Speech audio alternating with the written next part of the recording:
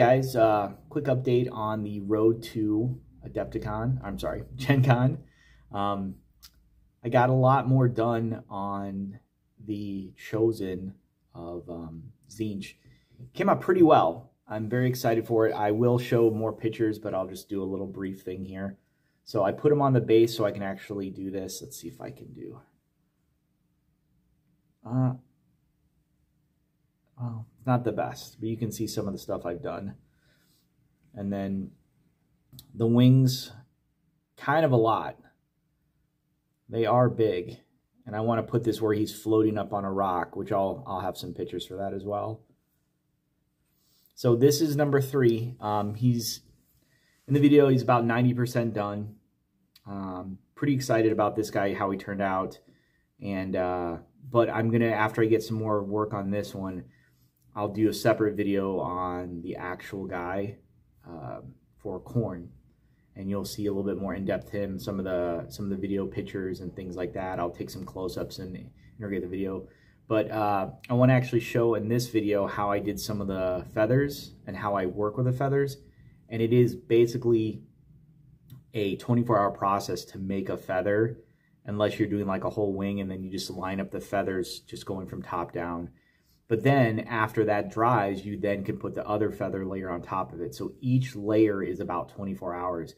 And then you got to do the back. And then there's a second wing. So a lot of times it takes a while, but as you see, it's well worth it.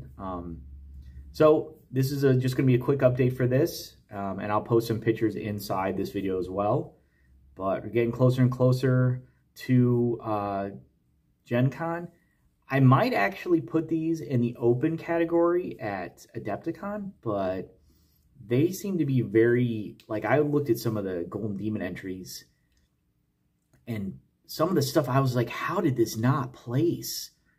Like, everything that placed was amazing. Everything that placed was amazing. But like, there was this diorama where it was like Loyalist Marines versus Chaos Marines, and I can't remember the gentleman's name, but it was fantastic. It was fantastic. David Soper's piece was fantastic. It's probably one of my favorites. I understand why the other duel or diorama with the Gargant and the Giant Hydra one, it's perfect. Like, it is perfect. And the way the waves are working, it's just, it's amazing. Can't see anything wrong with it. Can't fault it. That's something that Games Workshop does, is they look for faults first and then they go backwards. And the storytelling is amazing too. But I'm pretty biased towards Nurgle, and Dave is one of my favorite artists. So, but anyways, if you have anything else, if you have any questions about some of the sculpting, I will put more links about how I've sculpted certain things in process, so everyone gets an idea. Because it is not as quick as everyone thinks. That's the most important thing that I would tell everyone, is just starting off with green stuff. And big shout out to my mentor, George Teza, for that. He taught me how to sculpt like 20-some years ago. And it's basically having resources set up to sculpt with stuff. So a lot of times you'll see things that look like, wow, how did he do that? Well, it was just a block and he literally just cut it out, and then he trimmed it and then he sculpted on top of it. Or a lot of things are just in parts. It's a lot of waiting and time consuming process of like, okay, this part's done. Now I got to wait 24 hours for the next part. So you work in multiple pieces at one time and then you put it all together. So anyways, thanks so much for watching. Until next time.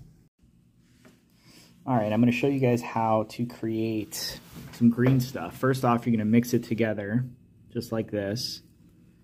You want to make sure that you mix it totally to where it is actual green. You don't have any chunks or anything else in there. Now this will set in about 5 to 10 minutes, but I let everything sit overnight. So what I'm going to do is I'm going to be creating some feathers on here. And that's what's going to work with this. So create little balls. And then what I'm going to do is just sort of make them into like little ovals. And then you're just going to put them down. Now I'm using one of my quality assurance sheets here because these are plastic. And the reason why it's good is because they have, I can get them off later.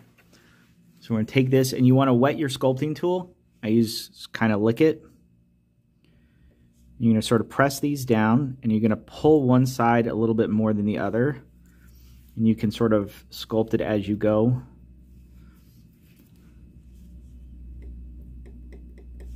And a lot of the feathers here are very elongated. So we're going to do that just a bit. And they come to little points. So make that. We do this. And we'll do this one right here. I'll do the other ones later. Now you'll see there's fingerprints here. What I'm going to do is I'm going to smooth those out.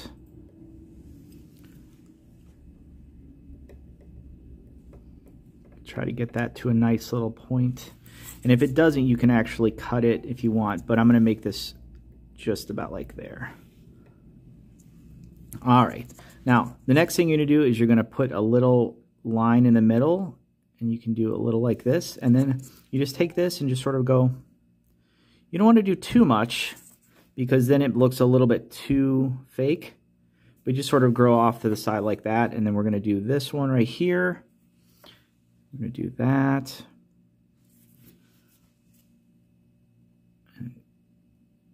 Nothing fancy, just a little line. And then you can also go back in and put little notches in there if you want to. That's not a bad thing right here. And then you're done. So here is the actual finished, set out for 24 hours, the little feathers. And how we're going to do is I made a couple more. But the easiest thing it is that you just pull these back and just slowly pull them off. And then they come out just like that. Now the cool thing is that like you have a bunch of these. Just like this. And then what you can do is you can put them on your normal guy. So here's my guy. And then you can put these on just like little various places, like coming off the robe. Sorry, let's put that there. The staff. I could do it off of his gun. Anywhere I want, basically. And then that's how you make the little extra feathers. Now, some of the work I'd actually done here is like I put more feathers just up top around where the cloak was to hide. And this guy is approximately, I want to say, 90% done with sculpting. I need a little bit more refined touches and finishes up here, a little bit up there, and then I've got some stuff here to put down. But other than that, it's almost all done. So that's a good work on, or good look on the feathers.